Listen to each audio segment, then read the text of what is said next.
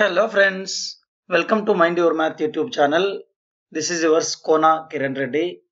Today let us do the problems 2 and 3 from exercise 8.3. This is of chapter 8, that is comparing quantities of 8th class in CRT textbook.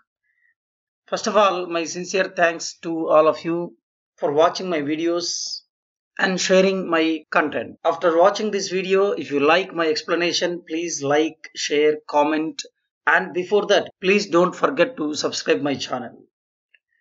Let us quickly go through the problems. So problem number 2. Kamala borrowed rupees 26,400 from a bank to buy a scooter at a rate of 15% per annum, compounded yearly. What amount will she pay at the end of 2 years and 4 months to clear the loan? To work out this problem, what we do is, let us first find out the amount she has to pay at the end of 2 years by using compound interest formula. And then by taking that amount as the principal amount, let us find out the interest to be paid for the remaining 4 months by using simple interest formula. The principal amount P equal to how much? Rupees 26,400. Interest rate R equal to how much? 15% per annum. Let us take the time, that is 2 years, that is N equal to 2 years. Why? Because compounded yearly and we have 2 years. So N equal to 2. Now therefore A equal to, that is the total amount to be paid after 2 years. A equal to P into 1 plus R by 100 whole to the power of N. This is equal to P is 26,400 into 1 plus R is 15. So 15 divided by 100 whole to the power of N. N is 2. So this is equal to 26,400 into, we can cancel 15 by 100. Let us cancel with 5. So 5 times 3, this is 5 times 20. So this will be equal to 1 plus 3 by 20 means 20 into 1, 20 plus 3, 23. So 23 by 20 whole square.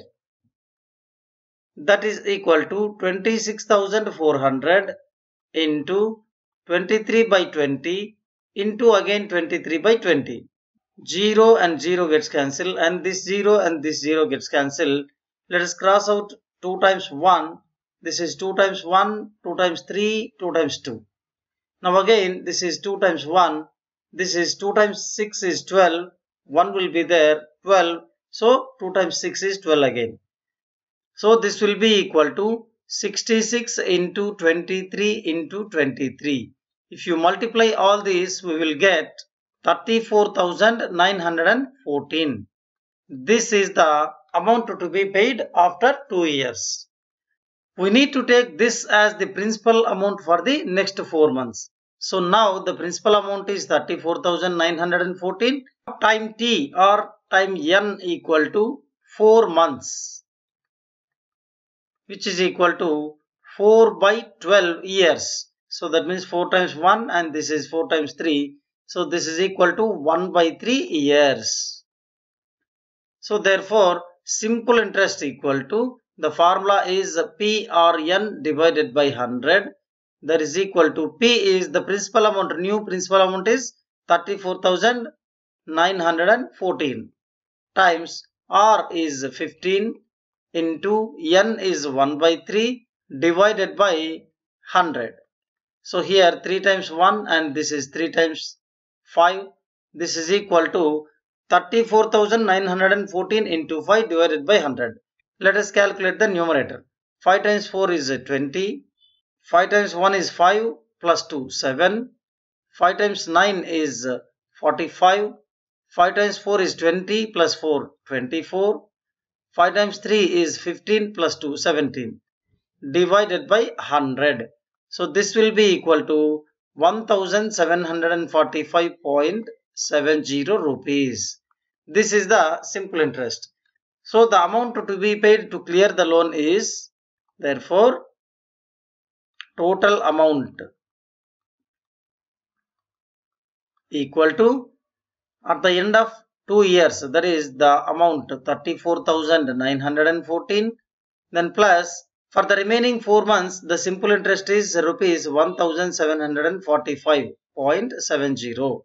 Let us add these two, 34,914 then 1,745.70. So this is 0.70, then this is 9, this is 5, this is 16, 6, 3. So the answer is equal to rupees 36,659.70. This is the amount to be paid by Kamala to clear the loan. Okay, that is the final answer. Let us go to the next question. Third problem. Fabina borrows rupees 12,500 at 12% per annum for 3 years at a simple interest, and Radha borrows the same amount for the same time period at 10% per annum, compounded annually. Who pays more interest and by how much? Here, two people, Fabina and Radha, both borrowed some money from some bank. Fabina borrowed for simple interest, whereas Radha borrowed for compound interest. In both the cases, let us calculate the interest, how much Fabina and Radha they have to pay. Right, let us take the first case, that is Fabina. Principal amount is P equal to rupees 12,500. Rate R equal to 12%. And then time N equal to, that is 3 years. So therefore simple interest I equal to, why? Because Fabina borrowed for simple interest. So I equal to PRN divided by 100. So this is equal to 12,500 into 12 into 3 divided by 100. So 2 zeros and 2 zeros will be cancelled. This is equal to 125 into 12 into 3. First let us multiply these two. 125 into 3, that is 3 times 5 is 15, 3 times 2 is 6 plus 1 7, 3 times 1 is 3. So times 12. This is equal to 12 times 5 is 60, 12 times 7 84 plus 6 90, 12 times 3 36 plus 9 45. So this is the simple interest to be paid by Fabina. Now let us calculate for Radha. Be sure Radha borrowed the amount for compound interest. So let us take Radha. In the case of Radha, principal amount P equal to how much? The same amount, that is rupees 12,500. Interest is R equal to 10%. And N equal to how much? That is 3. Now let us calculate the compound interest. Compound interest equal to total amount A minus principal amount P. Total amount A equal to, we know that the formula P into 1 plus R by 100 whole to the power of N, then minus P. So that is equal to P is rupees 12,500 into 1 plus R is 10, so 10 by 100 whole to the power of N means 3 minus P is 12,500. So here 0 and 0 gets cancelled. This is equal to 12,500 into, this is 10 into 1, 10 plus 1, 11. So 11 by 10 whole cube minus 12,500. This is equal to, we can take common 12,500. So 12,500, let us take this as common. Now within the brackets we will get 11 by 10 whole cube minus 1. This is equal to 12,500 into 11 by 10 whole cube means 11 cube is 1,331. 11 into 11 into 11 we will get 1,331. Divided by 10 cube means 10 times 10 times 10, that is 1,000. Then minus 1. This is equal to 12,500 into 1,331. Then minus 1,000 into 1 we will get 1,000 divided by 1,000. This is equal to 12,500 into The numerator is 1331 minus 1000 means 331 divided by 1000. Here 2 zeros and 2 zeros will be cancelled. You can cancel 5 times 2. This is 5 times 2 and then 5 times 5. So that is equal to 25 into 331 divided by 2.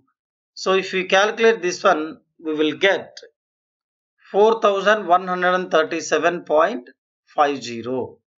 So this is equal to rupees 4137.5. This is the compound interest to be paid by Radha. Now if we compare the two interests, Febina, she has to pay 4500, whereas Radha has to pay 4137.5. If you compare these two, 4500 is greater than 4137.5. So Febina has to pay more interests. Then by how much? By how much means let us subtract. 4500 subtract 4137.5 from this 4500. So put point here 0. 0 minus 5 is 5. Then here 9 will be there. 9 minus 7. Let us put point here. 9 minus 7 is 2. 9 minus 3 is 6.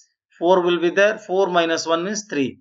Therefore, Febina has to pay rupees 362.5 more than Radha. Right. So that is the final answer. Okay. Hope you understand the problem. Hope you understand my explanation. If you like my explanation, please subscribe my channel.